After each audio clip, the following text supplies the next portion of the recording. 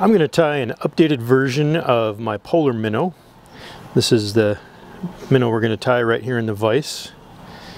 These are also available through Yellowstone Fly Goods, and a few people have been finding good success with this in a variety of locations.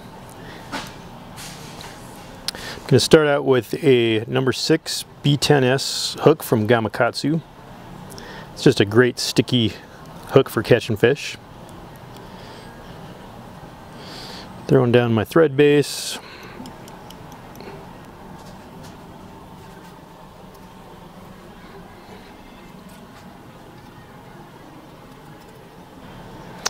And I'm going to secure these eyes really good with a bunch of wraps.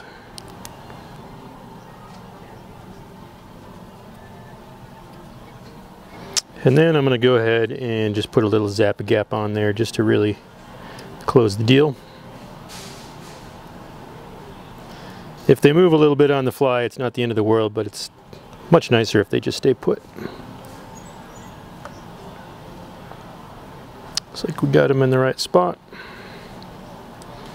So this fly uses UV Polar Chenille both for the tail and for the body. So I'm going to tie this in, and we're using gold.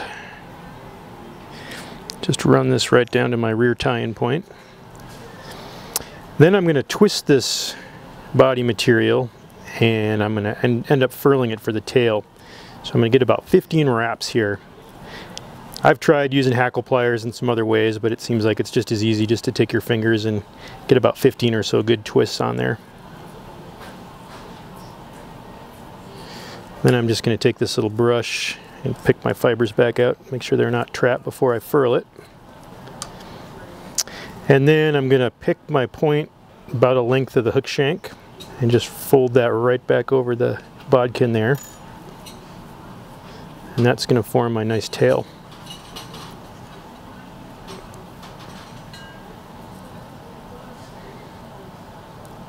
And then I'm going to bring my thread back over the top, and I'm going to lash this down pretty well with, 6, 7, 8 wraps. Really want to make that thing stick.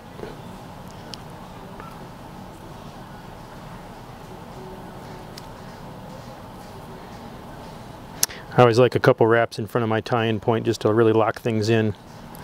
And then make sure my twists are out, and we're just going to palmer this right up to the eyes.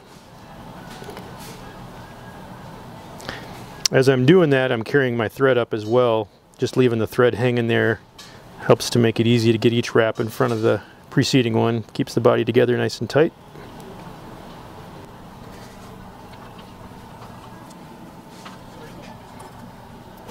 So there we have our body and tail. And now all we got to do is finish off the head. For that, I'm going to use some ice dub, and I'm going to split my thread, spin it up, and then figure eight it around the eyes.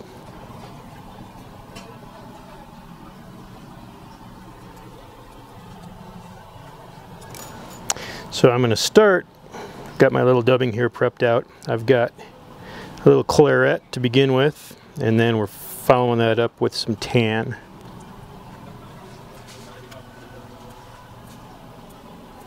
I'm going to spin that up nice and tight. Then I'm going to come back through and just kind of pick it out a little bit. And we're going to get that claret started behind the eyes. And then we're going to figure eight the tan over the front. And then tie it off.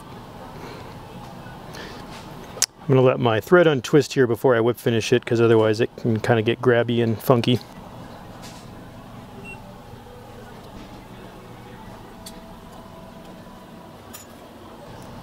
And then all we have left to do is just to comb that out a little bit.